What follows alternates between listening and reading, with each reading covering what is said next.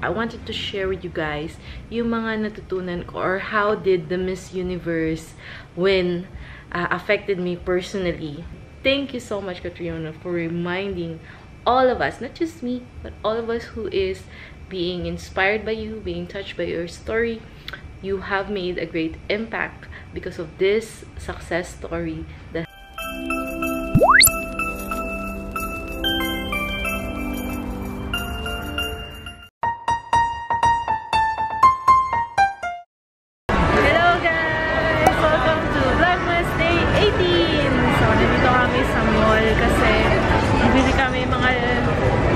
shopping. Ngayon pa lang kami mag-start mag-Christmas shopping. It's 7 days to go before Christmas! Our first stop for today's small trip is the new Xiaomi store. Kaka-open lang. Siyempre, alam ni Dada, he's the gadget person. So, we're gonna check them out kung ano yung mga binibenta nila doon. Pero yung presyo niya, 1/4 lang. So, we're here sa Xiaomi store.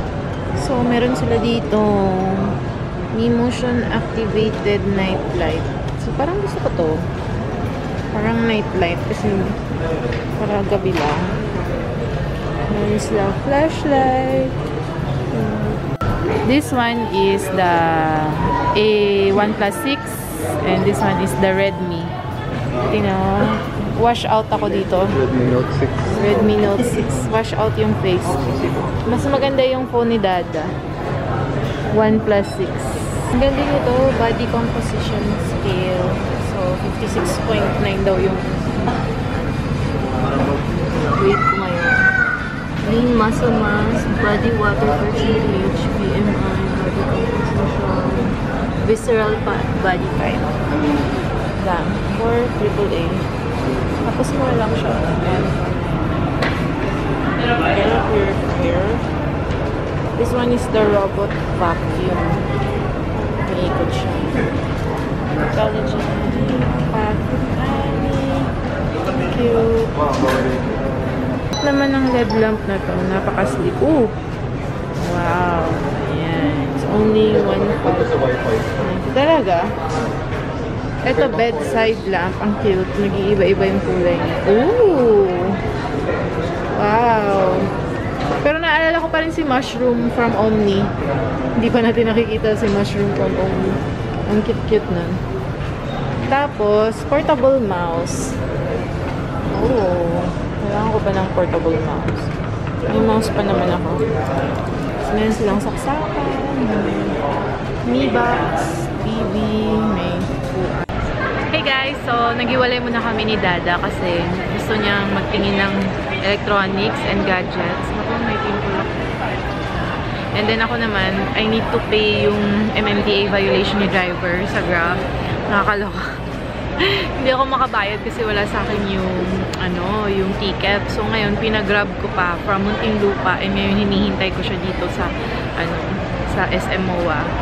Hinihintay ko yung ticket ko so that mabayaran ko siya sa bills payment kasi deadline na siya bukas. So parang hindi tuloy ako makapag-shopping kasi I have to fix this problem first so, para maayos na siya. And I just have to wait for the Grab driver to arrive. Mga 30 minutes more. So I'm just gonna order milk tea bago ako hintay doon sa pick-up point. Nakaka-stress guys. Hindi tuloy ako makapag-shopping. Buti pa si Dada. Shopping na siya. Shopping doon. Hey guys! Nakauwi na kami sa bahay. Tapos na kami sa MOA. And yun nga, walang masyadong nangyari kasi I had to finish that chore which is yung yung MMDA ticket ni driver. Anyways, as you can see in the title of this video, I wanted to share with you guys yung mga natutunan ko or how did the Miss Universe win affected me personally. Wala lang. Gusto ko lang i-share sa world. Feeling ngera. Pero anyways, here it is. Of course, first of all, as somebody who is a Filipina, made me really proud that she won the crown. It's like, oh my gosh, I'm so blown away. Boof. Like,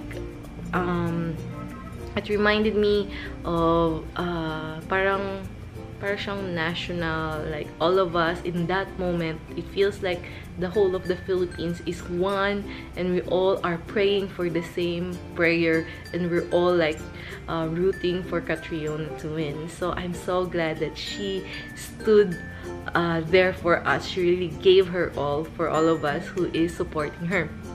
Number 2, she reminded me of being grateful. I was not raised in a very ideal environment. Personally, I have broken family. I moved from place to place, you know, and ideally, sabi nga nung psychologist ko, kasi nagpatingin ako, I had depression. Sabi nga, if I was someone else, sabi nga, I would have probably not become a flight attendant, or I would have probably become suicidal or things like that because of the things that happened in my life. And I remembered the thing that helped me go through everything that I have gone through of my life tragedies was the attitude of being grateful. And right now, being so busy with life and motherhood, career, vlogging, somehow yung dating ako, I feel like I lost it. And watching Miss Universe, you know, talk about it on that very special moment reminded me of how I used to be. I used to be so grateful for everything that will come in my life, and that led me to achieving so many dreams na I had in my life. So, parang looking at the positive things in life, yun talaga yung mantra ko rin when I was deep down in that ng yung mga problema sa buhay. So, she reminded me of myself. I feel like my old self. Charot. Nangyara talaga ako, no? Pasensya na, guys. I know marami magko-comment sa inyo sa video na ang arte-arte ko. Pero, guys, I'm just being real talk. Okay. Next thing is that Catriona, or her win, showed me and reinforced in me that negativity has no place in success. Because I watched Catrionagray's interviews here in the Philippines before she went off to the Miss Universe pageant, specifically the one with Tito Boy sa bottom line interview with Boy Abunda. And that was her send-off interview before she competed for the pageant. And I can see a theme na over and over again, lagi siyang tinatanong, are you ready to fail? Do you think it's a sure win? Mga ganun yung mga, like, so many negative questions coming at her. And the way she answers them, she always says na, of course, I am not saying that it's a sure win. I am expecting to get what I work for. Ganun siya. And also, she was saying na, I don't really think about what will happen if I don't win, because that's negativity. It will draw energy from me, and I have to be 100% focused on my goal, that is to succeed for the crown. And she reinforces that idea na I just read on the books before, I just watch from motivational videos, I just, you know, listen to that idea, to self-help podcasts, and she really is giving a persona to those ideas na I have been doing, or I have been at least discovered way before, na negativity really draws energy from you, and what you need to do to succeed, you just have to 100% focus on succeeding and being stubborn at it. So I just so love her personality. She's stubborn, she is positive, she is, you know, she is just a ball of light in the universe, and I'm so touched by her. I know that I don't know her personally, and I'm just basing all of this from what I see on TV or what I see from her journey. And I can say na even though I don't know her personally, she had impacted me in a way that it reminded me na, you know, once upon a time, I was a grateful person. I was a super positive person. Not that I'm not so now. It's just like I'm not so focused in it anymore. I get carried away by stress, especially, you know, motherhood stress and things like that, expectations.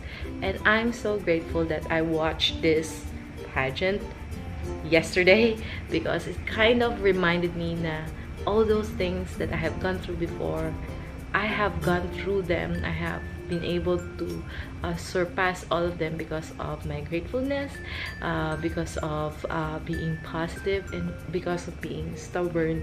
And thank you so much, Catriona, for reminding all of us, not just me, but all of us who is being inspired by you, being touched by your story. You have made a great impact because of this success story that has happened in your life. I feel like her success is my success as well, because I could relate to her. I could relate to her stubbornness. I could relate to her failures. Yeah, so because of that, because of this today, yung nangyari sa kanya, because of her winning the crown, it really inspired me to also go for my goal, which is my current goal right now, which is to become better at motherhood and to succeed as a vlogger. Diba? And isa pa sa napansin ko sa kanya, si Catriona, I feel like ano siya, hindi siya mahangin, diba? Hindi siya mahangin at all. And she just parang pinatunayan niya sa akin na you can be humble and you could also be awesome at the same time. It's perfectly possible to do that.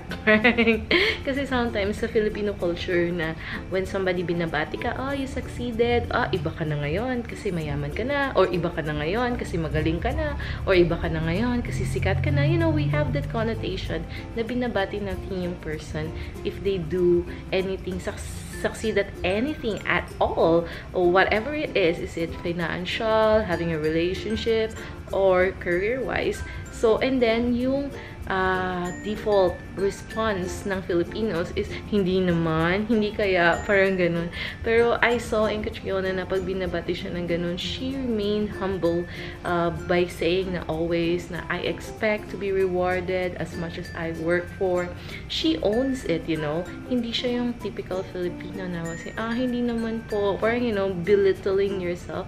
So it shows to me na it's possible to succeed and be humble at the same time. You don't have to do self-depreciating comments just to be humble. You can be humble in a way that is awesome. You can be humble in a way na you acknowledge your own strength, and at the same time you try to tell the person na I'm not over my head, hindi, wala pong hangin yung ulo ko. It's just that I expect to be rewarded by the same way na I am working for it. And then also, meron nung one time na tinanong si Catriona, do you expect to win? And her answer is point blank, yes. I want to win. I want to win for the Filipino people, not just for me, because I think that it's not just my fight anymore. So anyways, this is a long rant. It's my first rant video, so I hope that you guys have enjoyed it. It's just me sharing my point of view, and I know marami magko-comment na whatsoever. You are free to voice your opinion. And yeah, thank you for visiting and stopping by my channel. I hope that you like this video and subscribe for more good vibes video like this, and I will see you guys on the next video tomorrow. Bye!